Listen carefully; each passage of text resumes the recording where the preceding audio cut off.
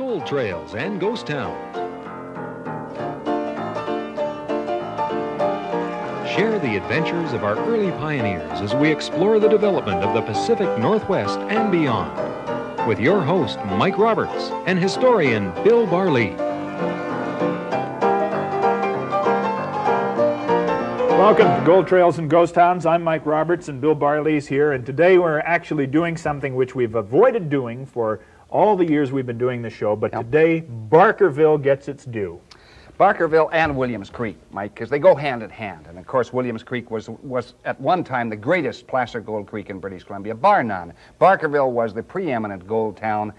And what we're really talking about is we're talking about placer miners, and they fall into four categories: miners and dreamers, schemers and thieves.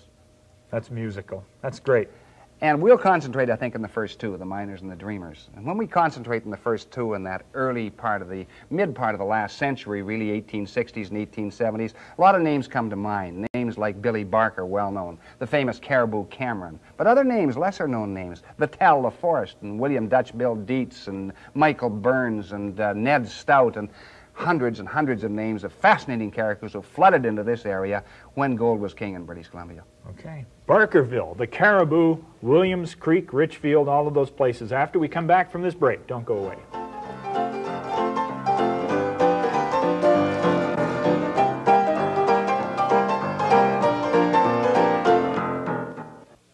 Welcome back to Gold Trails and Ghost Towns. We're heading to the Cariboo today, to Barkerville, and 58? What's well, happening no, here? 1861, Mike, and by 1861, those creeks to the east of Barkerville had essentially been discovered. Keithley Creek and Cunningham Creek and Antler Creek, and there's a big camp at Antler Creek, and somebody tells a miner there that he thinks there's gold to the west. And I think that somebody is the kind of shadowy John Rose, which is a rather famous miner in the Cariboo. Few people know about him. But the guy he tells is a guy called William Dietz, and they call him Dutch Bill, because he's German. Most of the Germans were known as Dutch, which is rather strange. So Dutch Bill Dietz goes into that area with several other companions, and a lot of people claim to have been with him in years after. We don't know exactly who was with him, but probably Vital LaForest was there, probably Michael Burns, probably a guy called Costello, and probably a guy called Brown.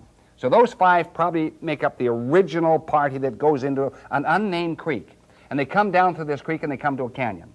And they aren't that experienced because they start panning in the canyon. And you should have panned above or below a canyon, of course, if you're a placer man. Why is that?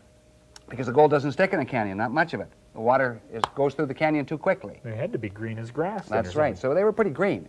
But they did find some gold. And the gold was not spectacular gold, Mike. It was $1.25, the maximum, the best pan they got was $1.25, and the guy who found it was Dutch Bill Dietz. So they called this particular area, they called him Dutch Bill Dietz, and they called it Williams Creek after William Dietz, of course. Okay. I never thought of that. You see, I thought a guy named Fred Williams would have Williams Creek named after him. Right. Bill Dietz, okay. So he goes back to, it's the February of 1861, so they go back to Antler Creek, get their supplies together, and they come back in with rockers and so on, and he actually stakes a claim in there, and his claim really never amounts to much. Now, it's strange because Dutch Bill Dietz is the original discoverer, the creek's named after him. He dies 14 years later, absolutely dead, broken, forgotten in Victoria. But some of the others go on to great fame. And some of the guys who staked above the canyon, guys like Billy Cunningham, and he wrote back to Victoria, a guy named Joe Lovett, he wrote in Victoria, and he says, "Joe, I'm doing well. Claim is paying off $2,000 to $3,000 a day."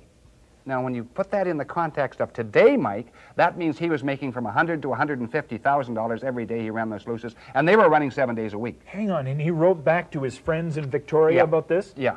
Well, they must have told somebody the place is going crazy. The word always gets out. And so the guys above the canyon are doing very well. The guys in the canyon aren't doing very well. And a new town comes into being. And this is called Richfield. And this is a shot of Richfield here in its early days in the 1860s. And Richfield is the big town at that time. But then a guy called Ned Stout, who's an old Indian fighter and had almost been killed in the Fraser River War in 1858, he decides to go below the canyon. He's had a little experience in the placer fields. He goes down there and hits some fairly good gold, and the gold, Mike, is a different color.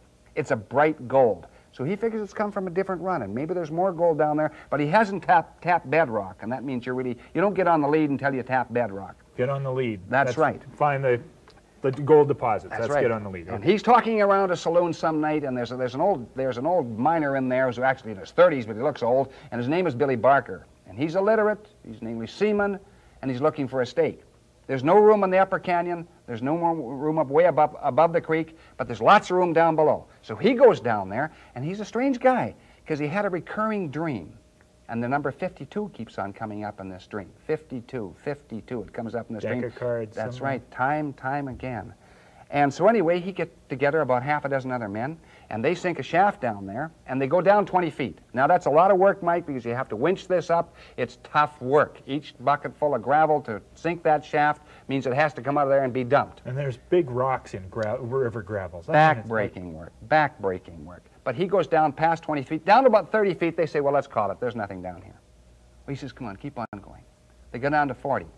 Now he has a real tough time convincing these guys to keep on the track. They go down to 50, and they're ready to call it off. He said, just go a couple of feet more. They go down to 52, Mike, and they hit a king's ransom. There's the lead. Hundreds and hundreds and hundreds of ounces, like coarse gold like this, and much coarser always than this. brings gold. Oh, sure. Yeah. And some of the gold was 2 and 3 ounce slugs. And of course, the word flashes up the creek that Billy Barker's hit the lead below the canyon. Well, the result is everybody stampedes, and you've never seen a stampede like it because there are hundreds and hundreds of miners scrabbling to get that extra ground.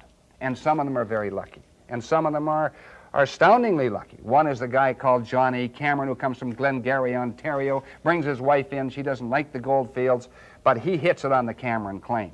And he does hit it indeed, Mike. Spectacular run on the Cameron claim, along with Bobby Stevenson and about 5 other guys. And he actually makes a fortune and leaves the Cariboo an extremely wealthy man indeed. John A. Cameron. John A. Cameron. Now, he goes by another. I think we all know him better as Cariboo Cameron, don't we? Yeah, and I don't think it would have been called Cariboo Cameron if his name had begun with any other letter except C. Yeah. Where did the whole concept of caribou come from anyway? I don't mean to digress here. You can omit that, but... You know, I found that in some research. I'm glad you mentioned it because I did find that in some research in one of the old newspapers in British Columbia, and a group of Canadians were on the Quesnel River, actually on the North Fork of the Quesnel, which was called the North Fork then. They looked across the river and they saw a bunch of caribou. Caribou? That's right. And they said, gosh, that must be caribou country. And that's where the word caribou got its name. And the misspelling and everything is just because old miners were not too erudite. Yes, they were not very literate, many of them. Okay. And, you know, in some of these mines, now what happens now, below the canyon, 1862 and 1863, they start sinking their shafts, and they hit at various depths, some at 50 feet, some at 40 feet, some at 75 feet. And there's problems in this ground because the Cariboo slum comes in, which is a mixture of water and clay, very tough. They have to have Cornish wheels to pump out that water all the time. And a couple of these mines here, the Mucho Oro, which was a small mine, really, only produced about $50,000. Gets a lot of publicity, though, obviously. Yeah, it You does. knew the photographer, That's but right. it didn't amount to much. That's right. And the Never Sweat was a little different. Now, that's a classic shot of the Never Sweat. They produced, by their admission, $250,000, which is a little less than a ton. But I think, Mike, what really happens here is they probably produced a little more than a ton, possibly 2 tons. And a lot of these guys, because there was a gold tax, they hid the gold and didn't declare. So that the figures you get today from those Cariboo gold fields are really underestimated by far, maybe 2 or 3 times as much at least. Good heavens. Well, if the Mucho Oro and the Never Sweat, the ones that have gotten lots of publicity, were really small ones, what are the big ones? What are we talking about here? The big ones are spectacular. This would be the Aurora. And the Aurora was the biggest mine in the Cariboo as far as recorded production, $850,000. And at that time, that's between 2 and 3 tons of gold. Then you had other claims such as the Erickson and the Barker and the Cameron and the Steele, and it goes on and on. And a lot of these mines produced between 2 and 3 tons of gold admitted. These are recorded. So you say multiply that by 2 or 3 to get the actual amount because the guys avoided the tax. That's right. You know, 6 tons of gold. Oh, yeah, sure. Tons of gold. Tons, yeah, not pounds, not hundreds of pounds, but tons. And, you know, some of these guys, the amounts that they made per day were absolutely staggering. There's one mine that they said they only made $300,000 from. This is the Diller claim, named after J.P. Diller. And he said that he would not leave Cariboo, Mike, until he left with the weight of his own weight in gold. He got his own weight in gold. He weighed about 210 pounds. And then he said, well, I'll throw in my dog, too. His dog weighed about 30 pounds. Seeing as I got a few more That's right. nuggets to go around So here. there's 240 pounds. He said, I better throw in a little more. And he left with his dog and his horse, carrying over 250 pounds by himself, and went eventually down into the States, made another fortune on the founding of this fortune in the Civil War down there. And that isn't the end of it. Now, some of these other areas were spectacular. For instance, the famous Erickson. This wasn't spectacular. Oh, yeah. Well, his best day was 202 pounds. But the Erickson. Best day. One day, 202 pounds. And that's pretty well documented. But the Erickson yielded 200 ounces a day, day after day after day, week after week after week, month after month after month. How much ground are we talking about here? I mean, if this is a claim, how much ground Average was only about 100 feet. Some were 80, some were 125. Sometimes they added up two claims together. But what we're looking at, Mike, is we're looking at 100 claims that produced varying amounts of gold. 100 good claims. Now, some of those claims that were down below the meadows couldn't bottom. They couldn't hit the lead. They couldn't hit the bedrock. They had too much problem with the water. And stuff, yeah. But when you look at the first 3 dozen claims in the Cariboo on Williams Creek, about 30 to 35 of those admitted they had mined somewhere between 1 and 3 tons. Don't believe it for a moment. No? Because naturally they mined at least 3 to 5 tons or perhaps more. And some names you never hear of. And of course what happens is a town springs into being, and this town is called Cameron Town. And here it is in 1860s in all its glory, the paper, side by side wooden cabins, taking a chance. And they name this, of course, after Cariboo Cameron, which is the logical thing. But then Cameron Town starts slipping about 1867. And another town takes its place, and this is Barkerville, of course named after Billy Barker. Just a little further down. That's right. And it's just up, actually. And so Barkerville comes into being, and it is really quite a spectacular town. Now, you've got a painting here. This is just a wonderful piece of work. Tell me about this piece of painting. Who painted it and when? Well, that painting is acknowledged to be the most famous Goldfields painting in Canada. It was painted in 1863, which was the top year of the gold rush, where they said only 10 tons came out, probably 20 or 30 came out of gold. And it was painted by a guy called Frederick Whymper, who was the most renowned Goldfields artist. And if you look at it very closely, you'll see it says Barker's Claim and Barkerville, and it's really quite spectacular. Barkerville, Williams Creek, Cariboo. Where did you find this piece of work? I mean, this is just wonderful. I got it off a dealer years ago, paid some thousands of dollars for it, and he obtained it from a guy who came in from Australia. And it makes all sorts of sense, Mike, because there were a lot of Australian miners in the Cariboo at that particular time. And to show you what they were trying to sell the public, take a look at this. And this is an original stock certificate? That is an original stock certificate. I took very good care of it. And it's actually one of the most expensive stock certificates in North America. And the reason it's expensive is because it's rare, and on the other side, as you can see, it is really quite spectacular. It shows there. It's glittering like gold itself. Right. You can see it. Sure. It's the Great Cariboo Gold Rush, or the Great Cariboo Gold Company. And this was put out by a guy called Unversact, who was one of the biggest thieves in the Cariboo, but the stock certificate is superb. There are bottles of gold on each side, nuggets above and below, underground scenes, the whole thing. And of course, the result was he managed to milk the investors for about 40 years. So there was gold in them, our papers as well. I mean, if it couldn't be made in the creeks, it could be made on a stock exchange selling just the legend of Barkerville. That's right, and he was actually down in Wingdam, in the Wingdam area, which is just west of the Barkerville area, but gives you an idea of how they were fleecing the public, and of course they did fleece the public. This piece of paper alone, though, just the very fact that it is as bright as it is, and the gold glistens on it, what a treasure this is. Well, it sold for about $2,000, so it gives you an idea. This is the artifact is worth.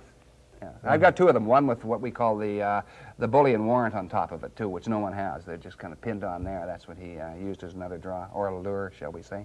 Going to take a break here, but when we come back, there's so much more of a story evolves and develops, and we'll do that right after these words. Don't go away.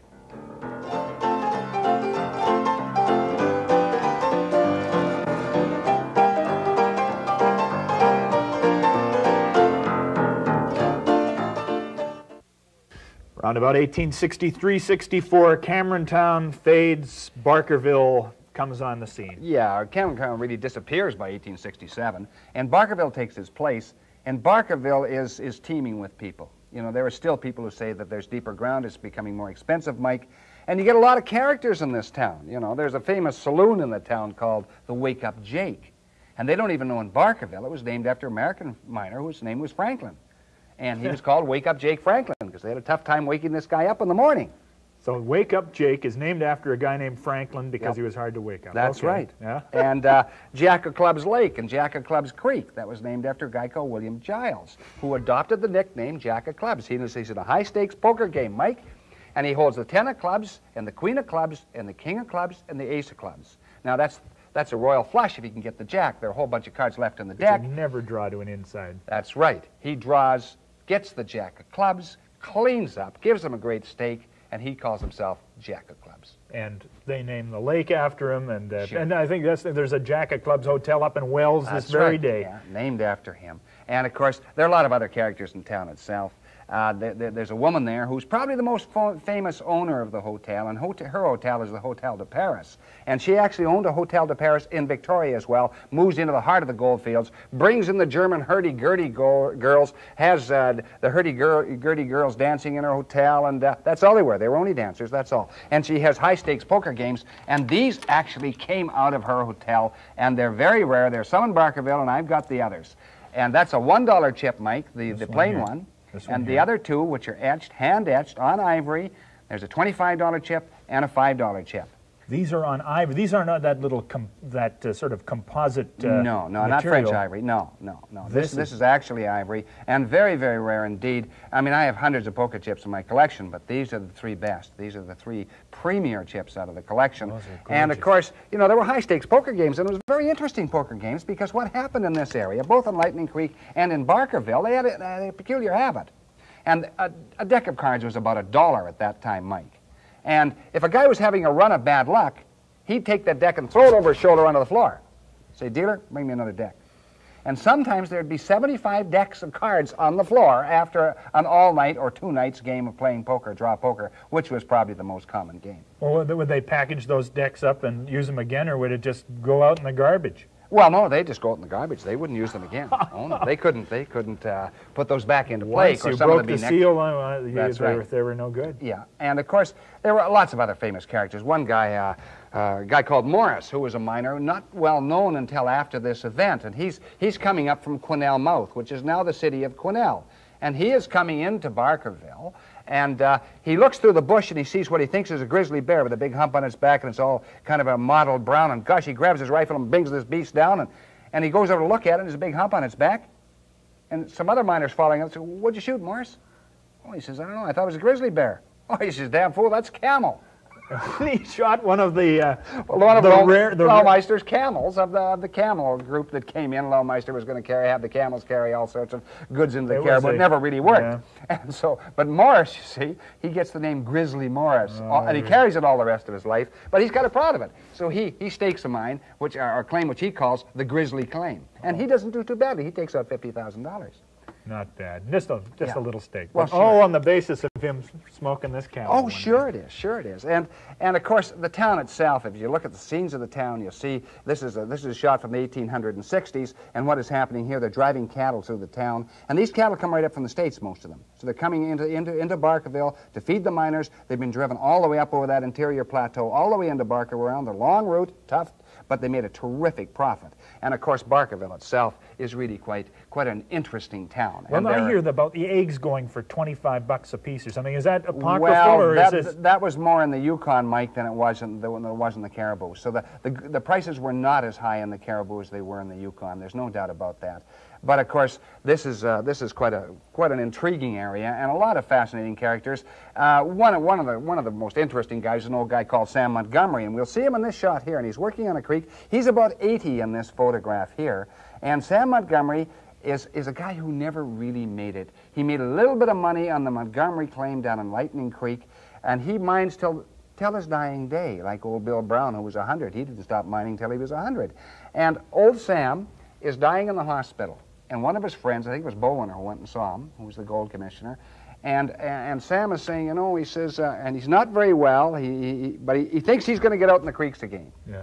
And he says to Bowen, he says, I want you to get me out of here. He says, this shows the indomitable sort of spirit of these guys. He says, I want to go up to Jawbone Creek. He says, John Ferryama, he said there was some good gold up there, and if John says so, it must be so, and I'd like to get out of here. Well, old Bowen goes back to get him the next day, and he's passed on to cross the Great Divide, as they say in the mining circles. So up to, literally, his dying day, from his deathbed, he's still wanting to get back to the creeks. Oh, yeah. How long does Barkerville actually last? If it sort of rises in the mid-1860s, how long does it last? Well, let's say the height of Barkerville is probably when the Great Fire occurs. And the Great Fire occurs in September of 1868. And what happens is there's a girl ironing in Barry and Adler's saloon in Barkerville, and somebody comes and bothers her. She drops the iron, the curtains catch on fire, and the whole town, virtually all the town, goes up in flames. And the losses were spectacular, probably about $700,000 in goods. Over 100 buildings go down. Now, you hear that Barkerville housed 10,000 people, Mike. That's incorrect. The maximum Barkerville would have housed was somewhere between 3,000 and 4,000, and I'm probably being lenient on that. So certainly this has been an exaggeration which has been perpetrated by various writers who really haven't done their research on this. Because they called Barkerville what? The biggest city north of San Francisco and west of St. Louis. At that time, I can name probably a dozen other towns, Portland, Oregon, a whole bunch of towns in Montana, and other towns in Washington State that were far bigger than Barkerville was at its height. It was more hype. It was, you know, I mean, if you were going to Barkerville, this was just to hype it. But the fire, of course, was disastrous, and they were lucky, too, because they had 50 kegs of powder in the path of the fire, and they managed to move those out of the path of the fire. Otherwise, the whole town probably would have been flattened with 50 kegs of powder. Well, it was flattened, but I guess not with an explosion that rendered life and limb. No, about 2/3 of the town was gone, Mike. All the upper part of town and most of the central part of town, a little bit in the western part of town wasn't gone. And so they do rebuild Barkerville. And Barkerville retains some of its old fabric and its old interest, but not like the first Barkerville, not like the Barkerville of the early 1860s. But what keeps miners there, Mike, is this, is that it's a very fascinating geological problem. And what is the problem is that in the meadows below Barkerville itself and in the western part of Williams Creek are what they call the deep ground. And the deep ground really means that they haven't bottomed or they haven't touched bedrock. And that's where almost all your gold is always in the gold fields as far as placer gold is concerned. So you had a number of companies, the John Bull and the Richfield and the Levin of England, and all these companies, some of them expended fortunes trying to tap that deep ground. Now we do know this, that they were unable to do it because their pumps couldn't keep up with the Cariboo slum. So that when the pumps couldn't keep up with the Cariboo slum, that slum would come in, and sometimes the miners were killed. And in fact, if you looked at the old records of the cemetery in Barkerville, most of those miners there lived till their 30s. A lot of them killed in accidents. Even the doctor died. I think his name was Wilkinson. He died at 35. So that 31, 34, 36, 38, common age of death in that particular area. And the interesting thing is, that ground is still there, Mike. That ground, the deep ground below Barkerville, has never been tapped, even by modern methods. And, of course, we don't know how much gold is there. The quantities must be magnificent. Well, if they were hauling 200 pounds of gold out of these places a day. Well, that's the rare occasion, but, you know, 200 ounces a day was quite commonplace in the early years. That you know it's there under the meadows, waiting for technology. That's right. Excellent, Bill. Thanks very much. You're welcome. Barkerville and the characters. Thanks for joining us. Bye-bye.